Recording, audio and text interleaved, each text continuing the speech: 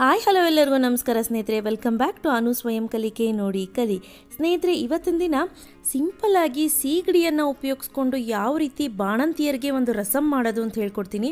ಇವನ್ ಬಾಣಂತಿಯರಲ್ಲ ಅಂದರೂ ಕೂಡ ಇದನ್ನು ಉಪಯೋಗಿಸ್ಬೋದು. ಆರೋಗ್ಯಕ್ಕೆ ತುಂಬ ಒಳ್ಳೆಯದಿದು. ಇದನ್ನು ಉಪಯೋಗಿಸೋದ್ರಿಂದ ಬಾಣಂತಿ ಸನ್ನೆ ಆಗಿರ್ಬೋದು, ಸ್ಟ್ರೋಕ್ ಆಗಿರ್ಬೋದು, ಅದೆಲ್ಲ ಆಗೋದಿಲ್ಲ. ಸೊ ಬನ್ನಿ, ಅದಕ್ಕೆ ಬೇಕಾಗಿರೋ ಸಾಮಗ್ರಿಗಳೇನು, ಯಾವ ರೀತಿ ಮಾಡೋದು ನೋಡ್ಕೊಂಬರೋಣ.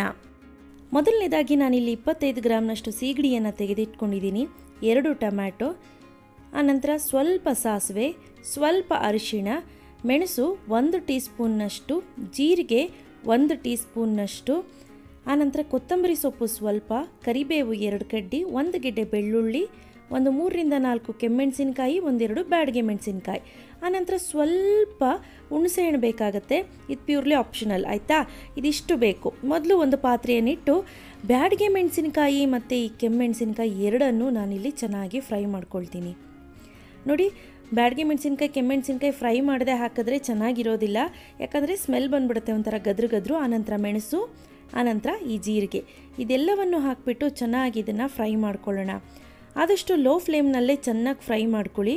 ನೋಡಿ, ಈಗ ಮಿಕ್ಸಿ ಜಾರ್ಗೆ ಹಾಕ್ಕೊಂಡು ಇದನ್ನು ಪೌಡ್ರ್ ಮಾಡ್ಕೊಂಡು ಬರ್ತೀನಿ.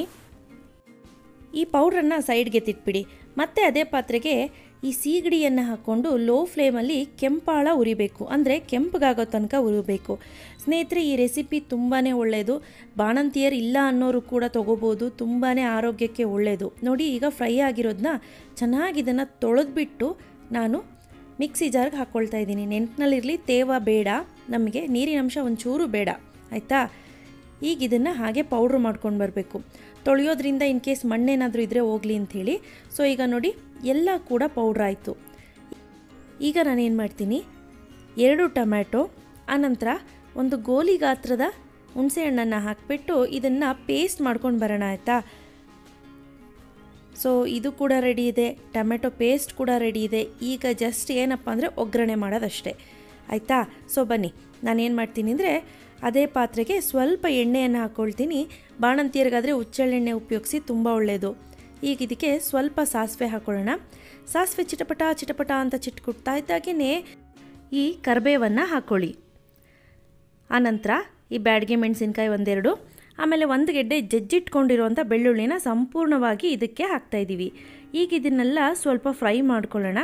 ಈ ಫ್ರೈ ಮಾಡೋ ಟೈಮ್ನಲ್ಲಿ ಘಮ ಅಂತ ಪರಿಮಳ ಬರುತ್ತೆ. ಆನಂತರ ನಾನೇನು ಮಾಡ್ತೀನಿ, ಫ್ರೈ ಆದ ನಂತರ ಇಮಿಡಿಯೇಟು ನಾವು ಪೌಡ್ರ್ ಮಾಡಿಟ್ಕೊಂಡಿದ್ವಲ್ಲ ಸೀಗಡಿದು, ಅದನ್ನು ಹಾಕಿಬಿಟ್ಟು ಈ ರೀತಿ ಲೋ ಫ್ಲೇಮ್ನಲ್ಲಿ ಫ್ರೈ ಮಾಡಿ. ಈಗ ಪರಿಮಳ ತುಂಬ ಘಮ ಅಂತ ಬರುತ್ತೆ. ಸ್ನೇಹಿತರೆ, ತುಂಬ ಕಡಿಮೆ ಪ್ರಮಾಣದಲ್ಲಿ ಸೀಗಡಿಯನ್ನು ಹಾಕೋದ್ರಿಂದ ಸ್ಮೆಲ್ ಕೂಡ ಬರೋದಿಲ್ಲ. ಬಾಣಂತಿಯರಿಗೆ ಸೀಗಡಿ ಚಟ್ನಿ ಪುಡಿ ಮಾಡ್ತಾರೆ, ಆ ರೆಸಿಪಿ ಕೂಡ ಶೀಘ್ರದಲ್ಲೇ ಮಾಡಿ ತೋರಿಸ್ತೀನಿ. ಈಗ ನೋಡಿ, ಸ್ವಲ್ಪ ಅರಿಶಿಣ ಕೂಡ ನಾನು ಅದಕ್ಕೆ ಹಾಕ್ಕೊಳ್ತಾ ಇದ್ದೀನಿ. ಈಗ ಒಂದೊಳ್ಳೆ ಮಿಕ್ಸ್ ಕೊಡ್ತಾ ಫ್ರೈ ಮಾಡ್ಕೊಳ್ಳೋಣ. ಎಸ್ಪೆಷಲಿ ಈ ಸೀಗಡಿ ಸ್ಮೆಲ್ ಇದೆ, ಇದು ಸಂಪೂರ್ಣವಾಗಿ ಹೊರಟೋಗುತ್ತೆ. ನೋಡಿ, ಈಗ ಫ್ರೈ ಆಯಿತು. ಈಗ ನಾನೇನು ಮಾಡ್ತೀನಿ, ಟೊಮೆಟೊ ಮತ್ತು ಹುಣಸೆಹಣ್ಣ ಪೇಸ್ಟ್ ಮಾಡಿಟ್ಕೊಂಡವಲ್ಲ ಅದನ್ನು ಹಾಕ್ಕೊಳ್ತೀನಿ. ಹಾಕ್ಬಿಟ್ಟು ಒಂದು 2 ನಿಮಿಷಗಳ ಕಾಲ ಹೀಗೆ ಫ್ರೈ ಮಾಡ್ಕೊಳ್ಳಿ. ಫ್ರೈ ಮಾಡಿಬಿಟ್ಟು ಆ ನಂತರ ನಿಮಗೆ ಎಷ್ಟು ಬೇಕಾಗತ್ತೆ ಅಷ್ಟು ನೀರನ್ನು ಇಲ್ಲಿ ಬಳಸ್ಕೊಳ್ಳಿ. ನೋಡಿಕೊಂಡು ಬಳಸ್ಕೊಳ್ಳಿ. ನಿಮಗೆ ತೆಳುಗೆ ಬೇಕು ಅಂದರೆ ತೆಳುಗಾದರೂ ಬಳಸ್ಬೋದು, ಇಲ್ಲ ಸ್ವಲ್ಪ ಗಟ್ಟಿಗಿರಲಿ ಅಂತ ಅಂದರೂ ಕೂಡ ಪರವಾಗಿಲ್ಲ. ಈಗಿಲ್ಲಿ ನಾನು ಒಂದು 3/4 ಟೀ ಸ್ಪೂನಷ್ಟು ಉಪ್ಪನ್ನು ಬಳಸಿ, ಆನಂತರ ಸೈಡ್ಸಲ್ಲಿ ಬೊಬಲ್ಸ್ ಬರ್ತಿದೆ ನೋಡಿ, ಈ ಟೈಮ್ನಲ್ಲಿ ನಾನು ಕೊತ್ತಂಬರಿ ಸೊಪ್ಪನ್ನು ಹಾಕ್ಕೊಳ್ತಾ ಇದ್ದೀನಿ. ಕೊತ್ತಂಬರಿ ಸೊಪ್ಪು ಹಾಕ್ಬಿಟ್ಟು ಒಂದೇ 1 ನಿಮಿಷ ಕೊತ ಅಂತ ಕುದಿ ಬರುತ್ತೆ ನೋಡಿ, ಆಗ ಇಮಿಡಿಯೇಟ್ ಆಫ್ ಮಾಡಬೇಕು. ಯಾವುದೇ ಕಾರಣಕ್ಕೂ ಇದು ಉಕ್ಕದಾಗೆ ನೋಡ್ಕೊಳ್ಳಿ. ಸೊ ಈಗ ರೆಡಿ ಆಯಿತು ಸ್ನೇಹಿತರೆ, ಬಾಣಂತಿಯರಿಗೆ ಸ್ಪೆಷಲ್ ರೆಸಿಪಿ, ಅದು ಸೀಗಡಿಯನ್ನು ಉಪಯೋಗಿಸ್ಕೊಂಡು ಮಾಡಿರುವಂಥ ರಸಮ್ಮು. ಇವತ್ತು ನಾನು ಕೊಟ್ಟಂಥ ಮಾಹಿತಿ ನಿಮಗೆಲ್ಲರಿಗೂ ಇಷ್ಟ ಆಗಿದೆ ಅಂತ ಭಾವಿಸ್ತೀನಿ. ಇಷ್ಟ ಆಗಿದ್ದರೆ ಲೈಕ್ ಮಾಡಿ, ಶೇರ್ ಮಾಡಿ, ಕಾಮೆಂಟ್ ಮಾಡೋದು ಮರಿಬೇಡಿ. ಮತ್ತಷ್ಟು ಈಸಿಯಾಗೂ ಇಂಟ್ರೆಸ್ಟಿಂಗ್ ವಿಡಿಯೋ ಒಂದಿಗೆ ಮುಂದಿನ ಸಂಚಿಕೆಯಲ್ಲಿ ಭೇಟಿ ಆಗ್ತೀನಿ. Till then take care, bye. Thanks for watching.